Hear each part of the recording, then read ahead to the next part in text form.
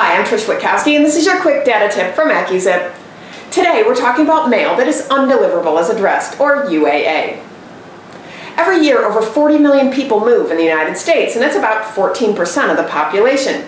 So that's why the USPS has something called the National Change of Address Database, or NCOA link.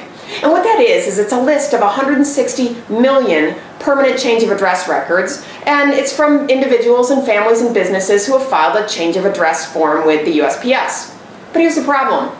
Over 30% of movers don't file a change of address form for one reason or another. And what that means is that a big chunk of the mail that you send may not ever get to its destination. And if you're sending standard mail, you may not ever know. What a waste. So what can you do? First, make sure your lists are always run through NCOA link every 90 days. Then have them run through the AccuZIP Enhanced Change of Address Service, or ACOA, to gain up to 40% more matches than if you'd run NCOA link alone.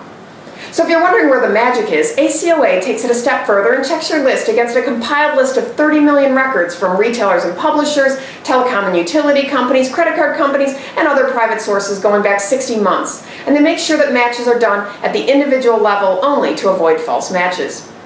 So ask your printer or mailing service if they're running your list through NCOA link and ACOA, and check out the link at the end of this video to learn more.